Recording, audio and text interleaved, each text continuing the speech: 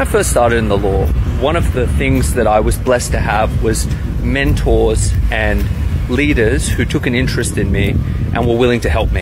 Because the truth of the matter is, when you come out of law school, you've got a law degree, you then get a practicing certificate, and you have no idea. And I want to talk about the philosophy that was instilled in me from one of the best lawyers I ever met. And he's allowed me to tell the story, but he wants his privacy. Now, from a technical perspective, he was above average. He was a good lawyer. He knew how to do things. He knew what to file. He knew how to make arguments. He was good. He wasn't amazing, but he was good.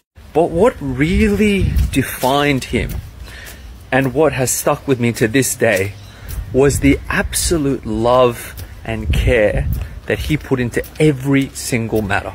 He would, if necessary, wake up at 2 a.m. and go to a police station to organize bail. He would drive up and down Sydney if signatures need to be organized. He would call every single rehab clinic and beg for his client to get a bed. And honestly, until I met him, I hadn't seen that level of dedication. For many lawyers, they think that as soon as you get a law degree, that's it, you're above that.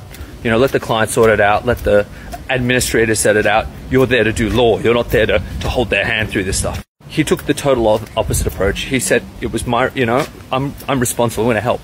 And I remember one day we were working late, because you have to work late when you have that philosophy. And I said, hey, doesn't it get tiring, like, doing this? Like, aren't you exhausted? Like, I get that we do a great job, but, why? Why is it so important? And he looked at me, and he had this look of just, I guess it was probably disgust and, like, disappointment at that. How could you even ask that question? And he said to me simply, if my brother is in trouble, then I am in trouble. And that's when it clicked for me, that this guy didn't see himself as separate from his clients. He saw himself as someone who was part of their story, and that he was in trouble because they were in trouble.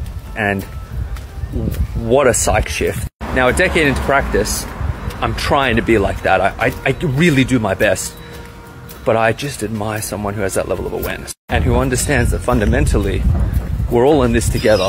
Follow me for more legal TikTok.